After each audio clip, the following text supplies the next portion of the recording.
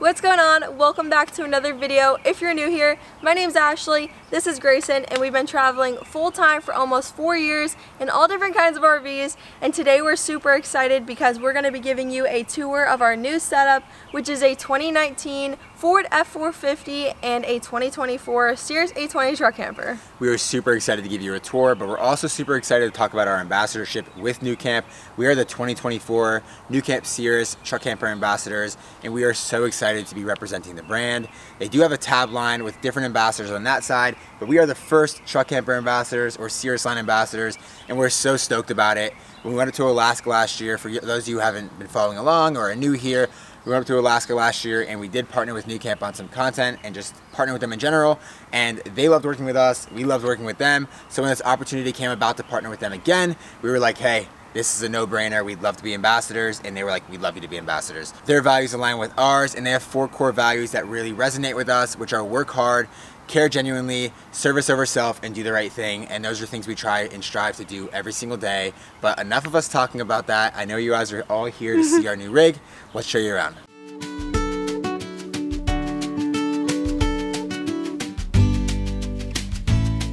Let's start out with the exterior of our truck camper setup. This is a 2019 F450. It is the XL model, so it has rubber floors, pleather seats, and the small screen, and a lot less technology than those higher trim packages, but that's perfect for us on the road. With less technology means less things breaking, so it just makes sense for us. And this also is a 60CA, so it houses a 9.5 foot bed on the back. Super awesome. It's got a pretty high payload of around 9,000 pounds, and it has a GVWR rating of 16,500 pounds, which is a huge upgrade from our 2019 F250. And that's just a little bit about the truck. Let's get into some of the modifications we've made. So small little modifications we've made are things like this little antenna. It was like super tall before. This looks a lot better. It's not really something you need to do, but it's just something I felt like I wanted to do because I didn't do it on our last truck. Another thing we changed were the mirrors. These actually did not work when we first got them. They're manual, which makes sense. You kind of just pull them out because it's the XL model, but the actual mirror did not move with the motor. These work perfectly. Let's get into the suspension and the tires and the wheel setup we went with here. So this is a Staswork 20-inch wheel on a Toyo AT3 tire, and it's a super great size. It almost looks like a 35. I think it's a hair below. It's a 295/65/20. So it's got a super high weight rating. And then we also have a 3.5-inch Wicked Customs leveling kit. And so the coil is what levels the truck, and it's got the cool little W that they do. And then we have 2.0 Fox reservoirs all the way around. And so it's safe to say that this truck drives like an absolute dream. Even with the camper and the heavier bed on the back, it drives much better than any other truck camper setup or any other camper setup we've ever had. Let's start on the driver's side of the truck and give you a little overview of that XL interior. Don't be too shocked, but it matches the exact same interior colors that we had in our F250, but it's got those rubber floors, pleather seats, and very little technology, so nothing really exciting to show you. And to make that ding go away, we need to close that door. And I will actually show you the back seat, which we're super excited about. It looks very similar to our F250, how we had it set up at first. So we have the seats removed, we have a wood burning stove, we have the dog's bed for storage, or it allows it to elevate the bed and create more storage. And so we have tools and a lot of other cool little storage systems that we put into place here. And that just makes our truck work a lot better for us storage wise. And what's cool about having the 9.5 foot bed is that we have plans for this area where the truck camper is not filling it in. But for now, we do have these undermount boxes that do lock. The front ones are about 3 feet long, about, I don't know, a foot wide and 10 inches deep. That's pretty accurate measurements. And then we do have a smaller one back here as well. And so we keep things like leveling blocks, more tools, and just other things that we don't necessarily want in the truck or in the camper, cluttering our space. We put it out here. A big problem we had in our 2019 F250 and that truck camper setup was just things getting in the way too often because we didn't have a place to put it. But now everything's got a place, and then when we're done with what we're doing with this truck, everything will definitely have a place. But this truck camper is fully solar. And so what's cool about that is we removed the propane tanks. And where I'm getting at with this is now we have a free storage bin here. And so this free storage bin could have been used for anything, you know, extra batteries, camp gear, but we decided to use it for something a little bit different. And I'm gonna show you. It's a shocker, and it might shock me because I know it's full, but it's our laundry bin. Nothing fell out. And nothing fell out. Usually just kind of all falls on you or a couple pieces. And so we used it for a laundry bin now. What makes sense is now that we have our laundry bins in this little compartment here, we pull them out, go to the laundromat, pull it all out. We're yet to test it, but we're excited to test it as we get back on the road because we just think it makes sense to not have all the laundry inside. And so there are 3 more compartments here. The top one, just to give you guys a little insight as to what we have stored where, we've got another cooler, and I say another one because we have another one I gotta show you. We have our camp chairs, some buckets that I use for like oil changes and all that, an extra fan, and that's basically it. What's cool about these is they have motion activated lights. So you'll see this bottom one, it's on, and you saw the light turned on. That's pretty cool. Here we have our 30 amp cable. It's perfect for hooking up whenever you go to a campground, harvest hose, a generator, anywhere. We also have a hammock back there, and then some adapters as well for campsites. So we have like the 50 amp, the 30 to 50 amp, the 30 to 15 amp. And then the bottom is where our Nautilus system is. This is how you fill, dump, do all the good stuff, winterize, all that kind of stuff.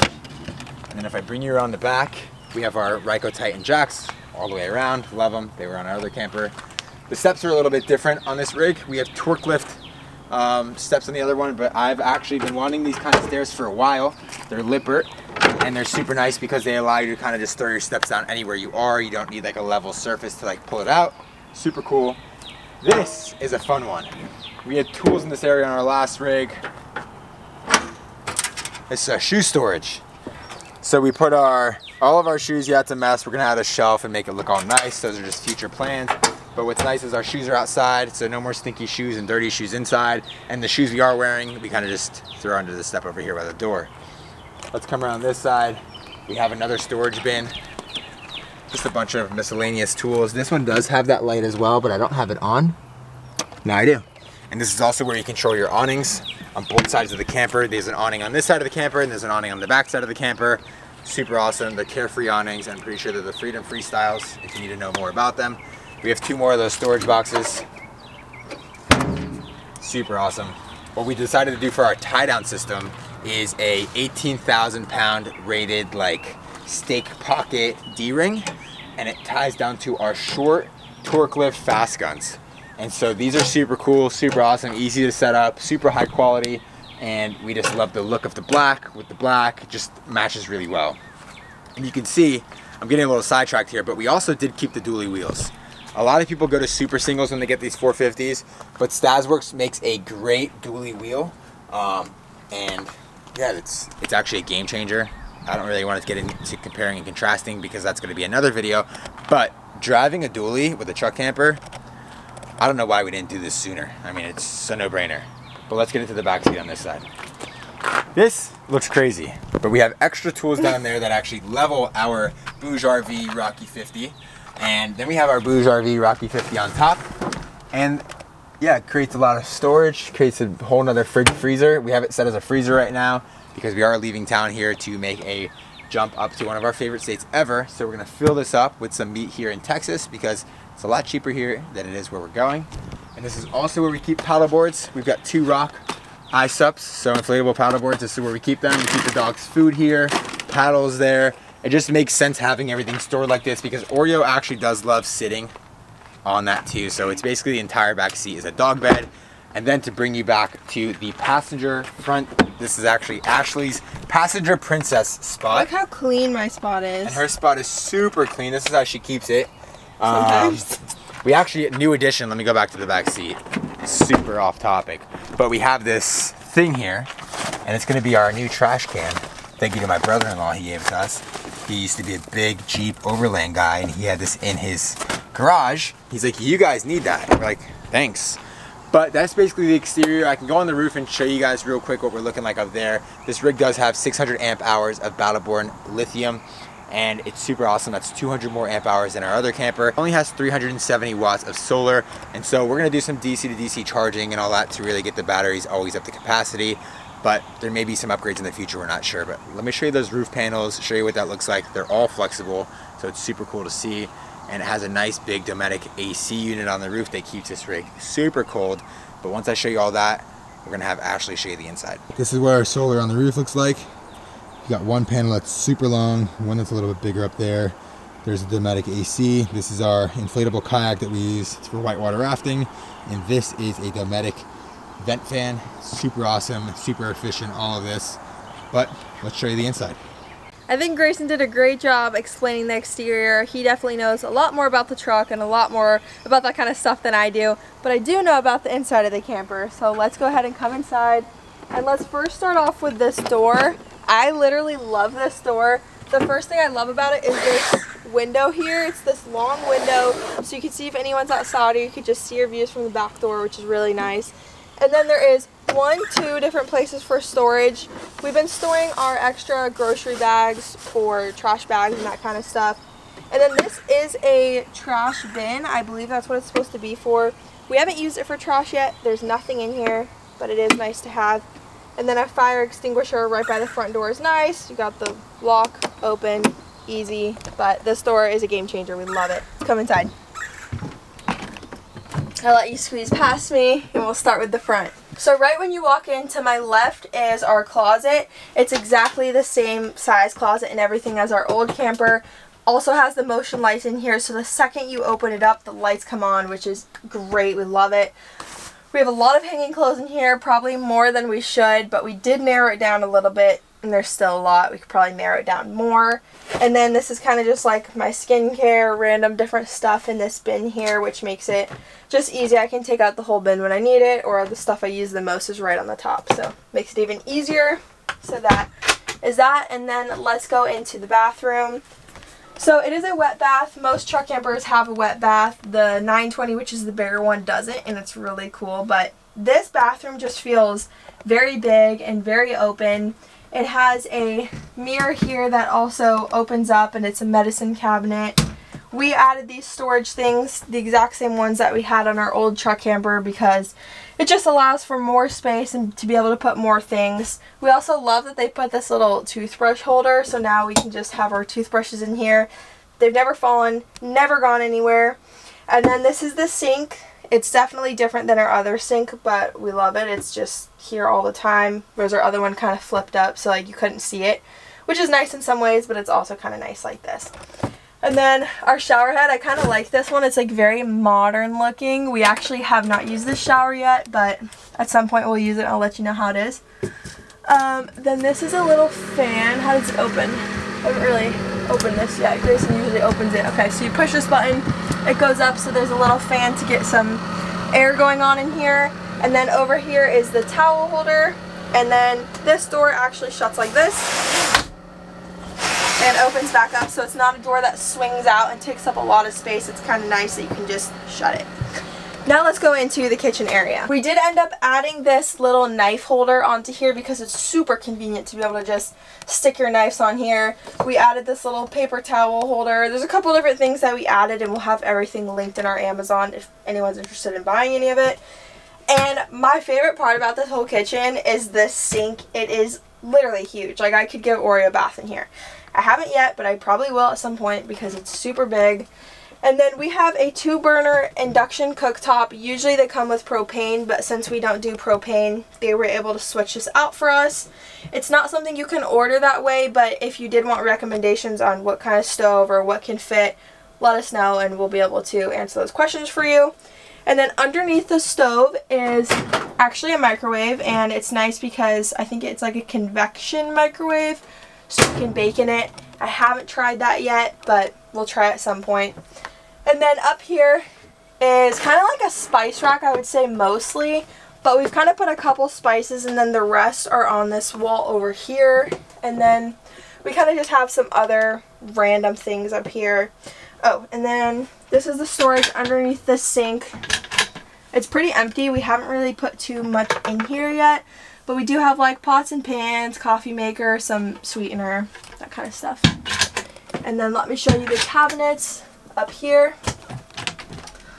So as you can tell, we kind of do have a lot of empty space, but over here is where all of our silverware and cookware and measuring cups and that kind of stuff live. Then we have some extra cups that don't fit in the other spot that we'll show you in a second. Blender, and then this is just some like staple items that we have. Lots of coffee. We have literally, what do you want, cold brew? You want regular coffee? We got it all. Chia seeds, different stuff up there.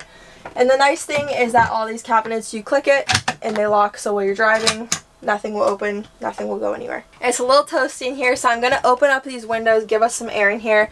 I love these windows. They're the same ones that we had in our other one, where you just push these to the side, and then you can put this down for a screen, and when it's nighttime or you just want your windows closed, you can do that. Or if you just want it to be totally open, you can do that also. So super nice. And they're love pretty much blackout. Yeah, they're pretty much blackout, so at nighttime, I mean, I think they are blackout. You really can't see anything. And then over here is our Aldi system. So this heats the water, heats the house when it's cold outside. And then this right here just shows us like where our tanks are at, like our black tank, how full it is, our fresh, we're empty when you get water. Our battery, full, gray, it kind of just shows us all that stuff. And then this is how we turn on our water pump when we need to use the water. And then these control the lights that are in the kitchen. So that's super nice. And then we also added these just for some more storage, spices, different things. And then if we move over here, this is our fridge. I'm not sure how big it is, but it does fit everything we need for about a week, so can't complain. There's fridge, a little freezer area. The freezer's not too big, but it fits ice and frozen fruit, kind of just the stuff that we end up using a freezer for. And then we have the other freezer in the back seat, so works out perfectly. And then above our fridge, we have a lot more storage, and it's actually not as full as it looks because everything's in bins to help organize it. This bottom bin literally doesn't even have anything in it. This bin over here has one little thing in it. And then our toiletries kind of just go at the front. So it is nice that we have all this space for anything that needs to find a space. And that keeps flying. Okay. Do that. And then underneath the fridge, we keep the majority of our mugs and cups. We're obsessed with these ones. We just got these ones recently. We're obsessed with them. And then under here, I know we said if you watched our organizing video that there were going to be no junk drawers. This has turned into a little bit of a junk drawer, but only for now until we figure out where everything else is going. And that brings you to our dining area. There are seats on each side, and there's a lagoon swivel table in the middle. 2 people can fit on each side pretty comfortably, we found, if you remove this one pillow. If this pillow's here, it's kind of easier just for one person on each side. But it's nice to have the option for multiple people to be sitting here. And then this actually also goes down. You could put the pillows on top and it will turn into a little bed if you have a guest staying, or if our dogs ever wanted to sleep down here, but they probably wouldn't because they like sleeping with us. But let's go underneath the table. And under here is actually where the batteries hide, underneath this. And then not in this cabinet, but under the cabinet is where the inverter is. And since they raised up the table, they were able to put this stuff underneath. And then in both of these cabinets, there is a lot of storage. You can open it here, and then I'll also show you what it looks like from the top. You can see there's just so much storage in here, which is super nice. And then if you come up here, we have even more storage above the dinette. And we put this greenery here because we thought it was super cute, and then also it's just like a nice way to hide extra little stuff, and you know, it's not falling out or anything. So that's going to be it for this area. Let's move into the bedroom. And before I show you the rest of the bedroom, I just wanted to show you that there is this TV here, which is actually on a swivel. So if you're sitting over there eating, you can watch TV, or you can put it back this way and watch TV while you're in bed, which is really nice because, I don't know, maybe we'll use it at some point. We don't really watch TV, but it's kind of nice having that option. And then up here this is Grayson's side, so this is some of his stuff that he has. We need to do laundry really bad, so there's not that much clothes up there right now. But this is the storage up here, and then there are also storage down here. So as you can tell, there's like a good amount of storage. It goes all the way across, and it opens in 2 different sections. So lots of storage there. And then back here, there's even more storage for like socks and underwear and that kind of stuff, which is really awesome. And then the same thing on my side, I have the same exact storage, but I also have a little radio over here, which is kind of nice. And there's these cutouts here on both sides, so we can put some of our extra stuff. So I have like cables and chargers and that kind of stuff. And then this came with me from the other camper that I just have some more extra stuff. I don't know if it's staying yet because I don't really like how it looks in here. And then on these sides, we did end up adding some little places that we could put our hats. Originally we had command hooks and they just kept falling off, so we ordered specific ones for hats, and it can fit up to 8 hats, which is great. And yeah, there's lights on both sides. If you press it once, it's blue. If you hold it, it's white, so it's nice at nighttime if you want to read. You can just put your blue light on and read. And it is a queen size bed, so it's pretty large. And there's also this skylight here. We have Reflectix in right now because it's super hot and it really does help keep the heat out. But yeah, I love it. I mean, there's 2 windows on both sides, the window on the top, the queen size bed, so much storage. So overall, it's a great bedroom setup, and the whole layout of this camper is so nice. A few more things that we didn't mention about this truck camper. I love the colors that they went with inside. The light gray is just so beautiful, and it's nice because you can kind of add any kind of colors for a pop that you want, since it is so neutral and so beautiful. And I love the lighting in there. It gets so bright since the colors are so light. When you turn on those lights at nighttime, it's just super bright in there, which we love. And another few more important things to mention is that the dry weight of the camper is just over 3,000 pounds.